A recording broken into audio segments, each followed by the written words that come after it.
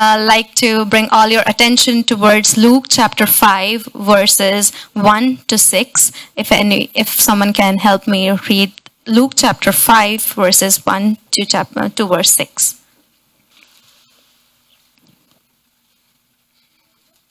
Luke chapter 5, verses 1 to 6. One day, as Jesus was standing by the lake of Gennesaret, the people were crowding around him and listening to the word of God. He saw at the water's edge 2 boats left there by a fisherman who were washing their nets. He got into one of the boats, the one belonged to Simon, and asked him to put out a little from the shore. Then he sat down and taught the people from the boat. When he had finished speaking, he said to Simon, "Put out into deep water and let down the nets for a catch." Simon answered, "Master, we are worked hard all night and haven't caught anything. But because you say so, I will let down the nets." When they had done so, they caught such a large number of fish that their nets began to break. Right. So we are all familiar with this situation, the story that happened in the Sea of Galilee, that when Jesus hijacked Simon's boat and wanted to teach them how to fish because they were not able to find fishes. They were tired all night fishing, but they couldn't find a good catch. So here, what do we learn and what can we apply? What can we take a lesson from this story within our Christian lives?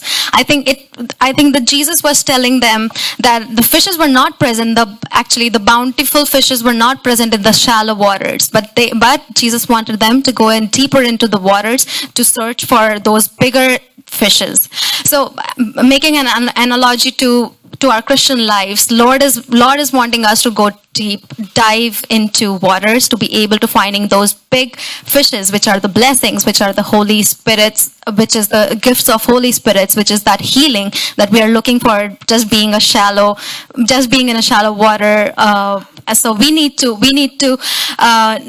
go into that deeper connection with the Lord, deeper in waters to be able to find that big fish.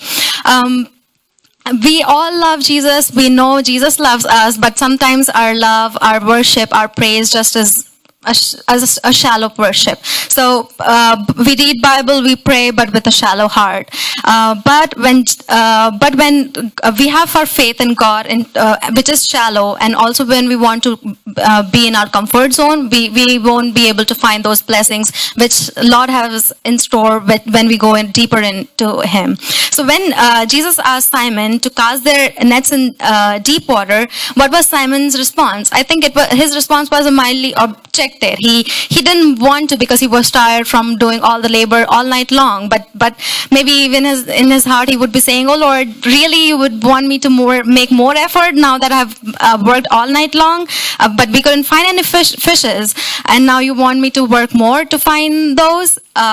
But we see later at the part of Simon's answer tells us, even though he was tired and exhausted, he obeyed, and even though he did not have energy to go further, he obeyed Lord's command and just trusted Him to go in the deep waters. And we all read what happened. There was a bigger reward for him. There was a bigger fish that he could catch. There were a large number of fishes, the amount that he couldn't even contain. Their nets broke that amount. So Lord is telling us to go deeper into that. We've been receiving blessings, but you are not, I think you're not even aware of the blessings that we can actually get when we go dive deeper into His faith and His obedience and into His presence, and you'll be amazed to see what all blessings Lord has in store if you make that deeper connection with Him. So today I'd like to just encourage you with this word, and hope we find that and we experience that Jesus' love and His touch above and beyond that we can ever contain.